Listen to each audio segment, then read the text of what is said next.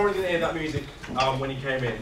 The reason I wanted to play it, not only is it an amazing song, and I'm willing to have a stand-up row if anyone disagrees with me about that, but because of these lyrics. It's a song by The Damned, it's called Smash It Up. I say you probably didn't hear it as you came in, because it was a bit quiet and you were talking too loud. But it's this idea of smashing it up. Now I'm going to tell you about something that I want to smash up. Now it's not for me to say that you should be doing that, but hopefully by the end of this session there may be something in your head that you want to change. The big focus of this session is the difference between learning and performance. We all know learning is really messy, pretty difficult to judge, hard to work out if learning is actually happening, whereas performance is really, really easy to measure. And this is what this session is about, the difference between learning and performance. There's a quote there from the lead singer of the Buzzcocks, Pete Shelley, about punk music being a bit messy, not pristine, not polished. That's a little bit like learning. At my school in Leeds, we've been working quite hard, well I've been working quite hard for about a year and a half, well very hard, about getting an observation form, a different way to holistically view and observe learning, not performance.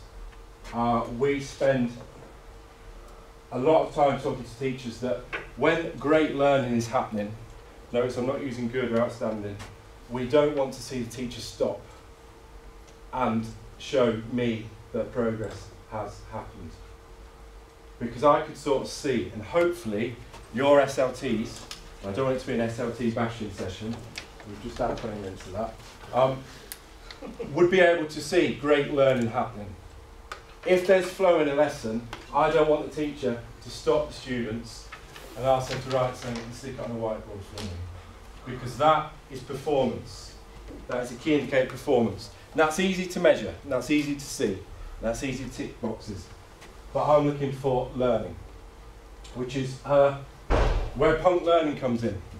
So rather than talking about an idea, a philosophy, and actually tell you about what we're doing at Temple Moor, what I'm doing at Temple Moor with my students, and the focus is on learning, not on performance. I'm not planning lessons to appease Ofsted, I'm not planning lessons to appease my head of department. I'm focusing on learning, getting the best results for our kids. So, chemical reactions. Are there any science teachers in the room? Shit. Right.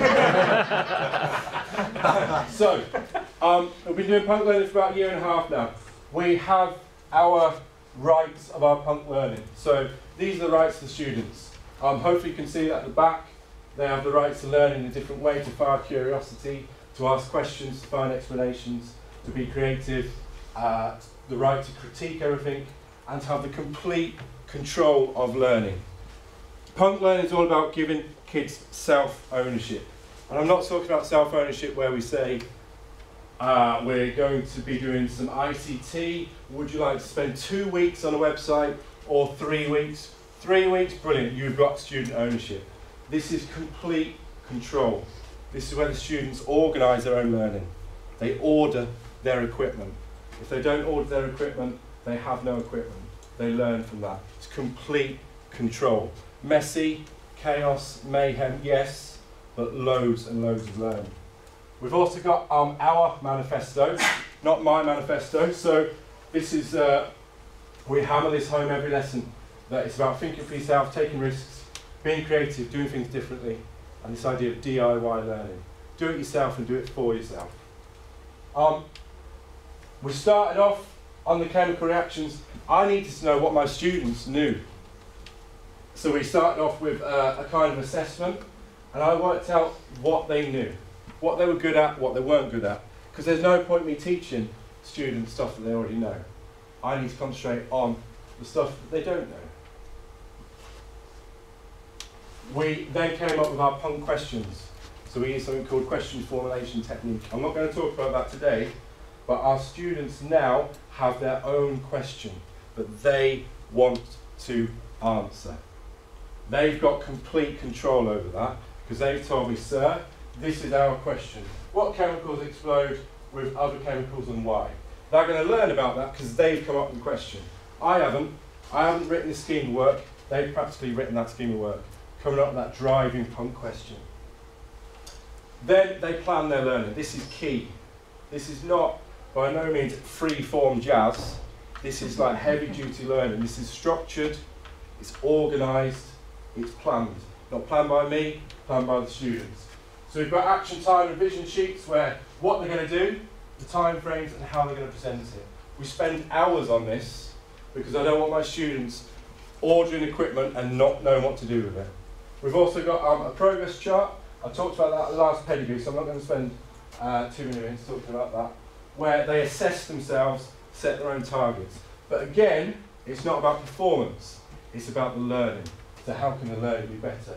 We've got teamwork, being creative, being resilient, other stuff like that I can't read. Every single lesson, as soon as they come in, they have a plan of action. So they know exactly what they're going to do. They have to send that to me so I can see it, so I'm confident they know what they're doing. They also have WW and EBI and what I'm going to do next, so they're always evaluating what they are doing. So as soon as they come in, they go straight on with this, a plan of action. So I know and they know exactly what they're doing. We've also got something on the wall. Now you're probably thinking, it looks very colourful, which it does. It's nice, isn't it? Do you get that? Yeah. Brilliant, good. But they will stick a post-it note about what they have learned on there. So it's a bit like an exit card. But the difference is it's pinned up on the wall for them to see. This is not a performance indicator. I don't want SLT to look at this. They might want to. I want the students to look at this. So they've got connection. Right, this is what I learned that lesson. This is what I learned next lesson. So we've got little safety pins here to show the connecting of the learning. And they can also see what all the other students have learned. I'm a big believer of not writing much in exercise books. I know some people are going to look at me, some people are nodding, some people are ready to work out. When my head of department is a work tool, I make her life easier because there's not much for her to look at. But if it's in an exercise book, I might see it, they might see it. Two people. If it's pinned up, stuck up on the wall, with critique, with literacy errors that I've noted, with feedback, then it's available for everybody to see. So then we've got this idea of learning again, rather than performance. We've got a progress chart, and we use solo taxonomy for that. And I asked some students to go around the group based on some agreed things of what we need to know, so they can assess each other. So we've got this idea of reciprocal teaching. Again, this will happen throughout the lesson. I would not stop the lesson and say, right, hands up who's there, hands up who's there. Because I know, and the students know. And I don't want to stop learning for a suit to walk in the room with a clipboard to make me look good. Because it's not about me, it's about the students, where they're going, what they need to do. So we've got progress charts that we use regularly, every other lesson. During the practicals, I asked a few of the students, well, basically the naughty boys, to take pictures of each reaction that we had. Pinned them up on the windows, so we've got some inspiration, so each reaction is recorded. So we've got a piece of reactive art, so already we're being creative, already we're collaborating. This was two groups' work, so we had a practical room that we shared. And from that, we then went, you'll like this, David, I actually taught some poetry, probably badly, but we then went from learning about science, learning about chemical reactions, and then turn it into a poem. So we spent about 6 lessons looking at poetry. This idea of taking risks, this idea about being creative, perhaps doing something that they wouldn't normally do in a science lab. Before I show you that, the only reason I'm showing this poem is because Nathan, Jack and Dylan wanted me to show you it. Because I said I was going down to the Big Smoke in London. Oh, sir, go on, show us our poem. So this is their poem. You could argue that it's not great. I'm not that bothered, I don't care. But for them, this was brilliant. This line, to me, tells me that impact has been made. They're a bottom set, you see. So they said, oh, well, it made us feel smart, like winning the Formula 1 race in a rubbish car. Because basically, they told me this, that when you're in bottom, judges the performance, controls the performance, judges the impact and how good the lesson is by the observation? Or are you punk, where you're doing it actually for the students and you're concentrating on learning itself, rather than stopping learning every 20 minutes, stopping learning every 10 minutes, you get some mini whiteboards, you get some post-it notes. So that is it in a nutshell. Are you punk or are you glam? Before I finish, this is punk learning. This was inspired by punk. Punk was there to catalyse, to accelerate, to turn things on its head, so we get different perspectives. Now, you can copy, steal, nick, tweet me, and get all that stuff. But the idea about punk learning is doing something different. I've done something different for my kids because it worked with my kids. So that quote there from the lead singer of Green Day basically says that if we're all doing the same thing, then we're not punk. But we need to be finding something that we need to smash up and do it well and do it for the students. That's it, I'm done. Let's get the claps first. In fact, when you do it, get like loads of cheers. Yes. Any questions, please? The whole school Doing this? do this? No. So you're autonomous within your department? Or? Yeah. Well, it's fair to say I get a bollocking every week from my head of department for not following certain performance indicators, written assessment that needs to be done that only the kids will see if I write it, that type of thing. But it is slowly going out throughout the school, because that's the idea of punk learning. It's not that. That's not the only way to do it. It's just doing something slightly different. Going back to that manifesto, being creative, doing things differently and doing it for the right reasons, doing it for learning rather than performance. How do you think that would change? Are you close to, because everybody talks about the Ofsted influence, you know, and then I don't say it, but the next term, suddenly you got the close down, haven't you, from SLT? Suddenly it's the Ofsted year, which is the phrase that's used at our school. And I'm part of SLT. Yeah, me too. That kind of meeting, we're during our Ofsted year. Do you think that would change? Do you think that would? I mean, for me personally. Oh, obviously not for you personally, but do you think there'll be pressure down it because of that? Well, I'm not the first person. I'm not the last person to say this. Great learning is great learning, regardless. And if you want to plan and deliver a lesson that ticks the Ofsted boxes, you know, fair enough. It's not for me to convince you otherwise. Not every SLT thinks. But I would say, well, perhaps this is the idea of the smash it up, and this is what I wanted to get across. That, you know, if we're teachers, we can do something different. If we're leaders in school, perhaps we can do something different. Yeah. Hopefully, we're trying to get students to do something different as well. So it's about breaking down these systems that are in place, but still concentrating, as Kev said, about pedagogy, because that's what it's all about. That's our bread and butter, about teaching and learning.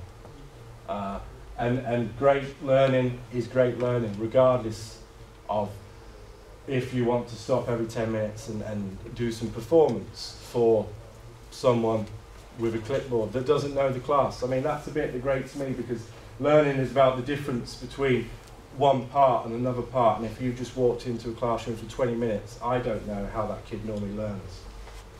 That's why the teachers will have to perform, but hopefully, you know, if there are leaders in this room, if there are heads of department that go around doing lesson observations, you can see, you can talk to the kids, you can talk to the teacher, you can see the displays, you can see the work. That's where the real learning is. And it might be messy, and it might be chaotic, and it might be mayhem, but it's proper learning, because we know learning is like that. We know learning is not, you know, a trajectory in a straight line. You go backwards, you go diagonally, you go left, you go right, you fail, you succeed, you learn a bit more, you move on to the next bit. When you said about the pupils sort of planning the lesson, if yeah. you like, is that within some sort of overriding guidance of the curriculum that they've got? Yeah, the only guidance they get is what we need to learn. So when we do that QFT, that question formulation technique, I will say, for example, this week we've been learning about microbes. and I'll actually lift up some stuff from the national curriculum, put it in student speak, say, this is what we need to learn about. But obviously I don't want to narrow that, because if they then suddenly say, oh, could we learn about that?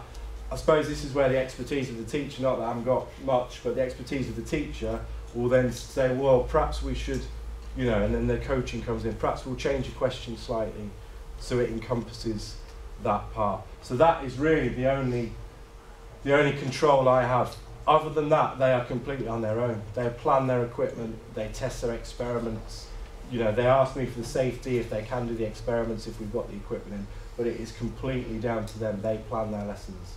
I have to put my orders in, like most science teachers, on a Friday morning. If the students haven't come to me before that Friday, they don't get their equipment. And then they think about, they reflect on what we're going to do now, what do we need to do for next time. So it is, as I say, it is complete control. It's not one of these blogs that we talk about student ownership, where when you actually look at it, they haven't got that much ownership. It's like guided options. This is complete control for the students. And they're completely buzzing off it. The confidence levels of, so I have to say, especially the girls in science, because science is, with the curriculum, it is still boy friendly as far as I'm concerned. The girls, the confidence levels of them increase drastically. And also for naughty boys, the naughty boys that are bright but need to be engaged, this works brilliantly for them. And you can see that as a teacher. I won't be able to see it or an observer coming in, but as a teacher you can see it. You can see how confident they are, how good they are working at teams, and their levels go up as well. But yes? Sorry, can I just ask how you figure out differentiation and SEN if the kids are losing? The differentiation, we've come up with something called self-organised differentiation, which is SOD for short. And sometimes I have to help them a bit, so it's omnipresent facilitative feedback, which is SOD off. Because we all like acronyms in teaching, don't we? But what I have found, because of their question, generally they aspire to greater things. These are year 8s, and we were doing GCSE chemical reaction. I hope that's why I asked if there's any science teachers in the room. So they are challenging themselves. The thing about science is that it's not always, but it's slightly dumbed down at Key Stage 3. But you can't dumb science down, because you need to know all about it to get the answers together. So when they differentiate, they actually differentiate higher than they normally would. So you've got that idea of challenging themselves and expectations. As I say, the role of the teacher would be to support them as well, but there's differentiation interwoven in it. Does that answer the question? Yes, I'm a Senko, right. So my brain is trying to figure out, how the ASD kids would be able to do this. How would how some of the children who actually need real support, how are they going to be able to do this? Well, can I just mention that? I've tried this because I went to teach me at the Cannons recently, and you've inspired me to do some questions. And I've tried it, probably not quite like this, but it did go wrong a little bit too. But what I found is I had a really weak EAL student, and I let them, and I chose groups, and I think you can do that. And then actually the weak student was supported by his group, not in an essay or not me, and actually he was more included because the children were supporting him.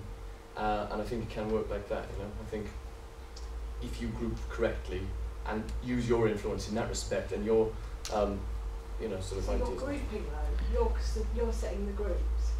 Well, that was me. I mean, I can understand how you do it if you do it that way, but if it's sort of free flow. But don't forget, this is all grounded on, on deep pedagogy. This is, this is all worked out, although it might look pretty chaotic, it's all worked out. So, the differentiation, just like the question, is the expertise of the teacher that needs to be put into place.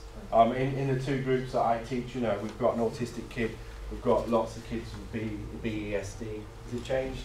Did it change yesterday to something else? SEBD? CBS? Did I say else? Yeah. So it's down to the expertise of the teacher, differentiation, questioning, so it's all part of it. Okay. We'll have a cup of tea and we'll chat. Nick?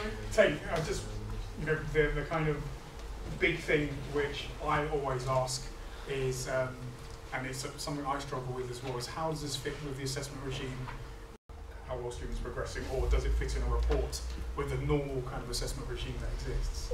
But interesting, when you talk about parents, I don't know if people agree or disagree. And parents just want to know if their kids are achieving, making progress, and if they're enjoying it, generally. And they know it's very different to what it was like when they were at school, because teaching and learning has changed, classrooms changed, etc.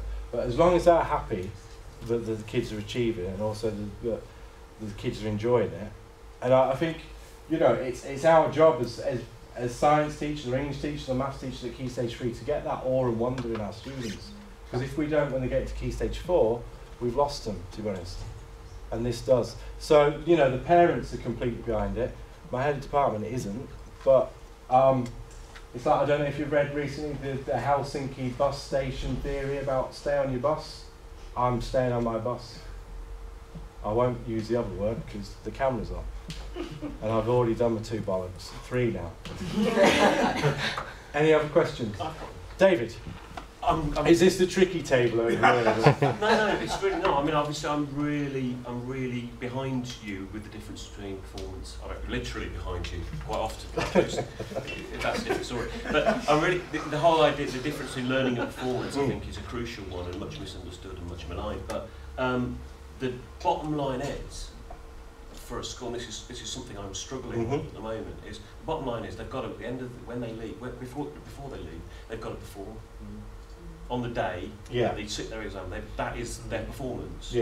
And what I worry about is how can, because you said there, you know, quite assertively, and I was quite admired that you said, I know this works. It's, how can you know until they perform?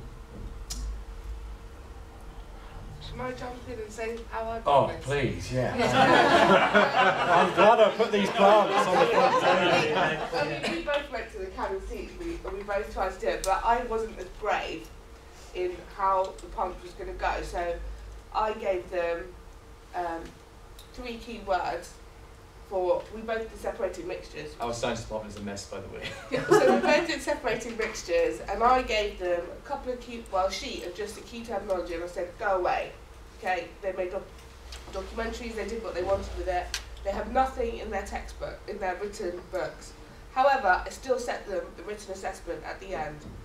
And what I got out of that was so shocking, because it was better than things that I've actually taught. And it was because they were so proud that they went into it into such depth. So you've got to marry. Yeah. So it's more like with following Nick's point, that it has got to at some stage align with. Yeah, well, I mean, we have discussion on Twitter a lot, David, about process and product, don't we? About the difference, and there is that.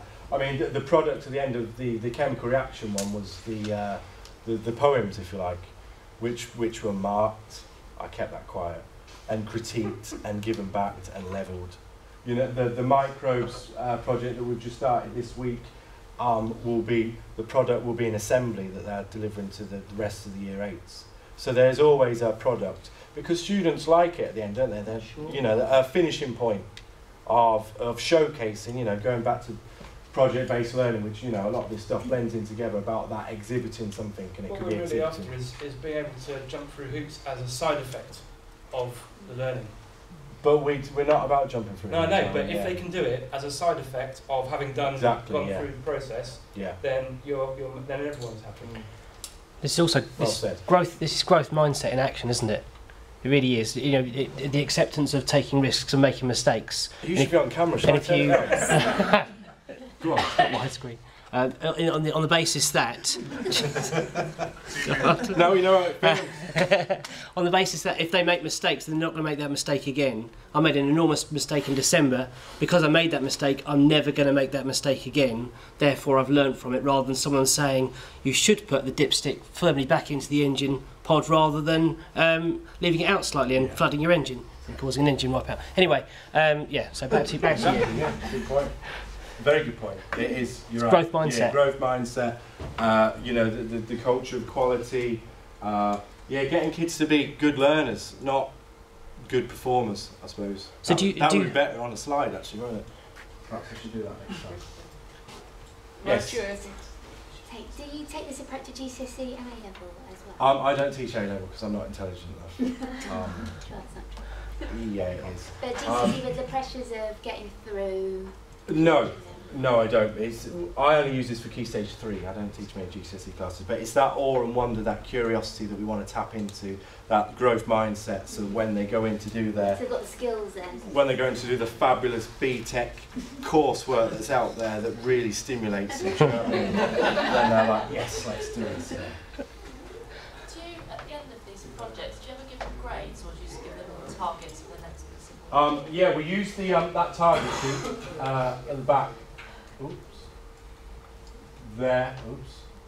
There. Yeah. So the progress chart. So they do that constantly. They get peer assessment and I self-assessment. We give them a target, and that's based on punk learning, so taking risks, doing things differently, looking at things a different way. And do you ask them to contribute towards? Are they setting their targets? Oh yeah, definitely. Yeah, and I found actually while we've been doing this, the targets they've set, they're actually setting proper targets rather than just copying something off the board and say, yeah, I'll do that, sir, and then folding the exercise book up and not doing it. So there'll be targets that are completely linked with learning, so it will go on to the next topic. So when they make their mistake in December or make them, in February time, we look at that target. And also I'll have to put in progress grades and stuff.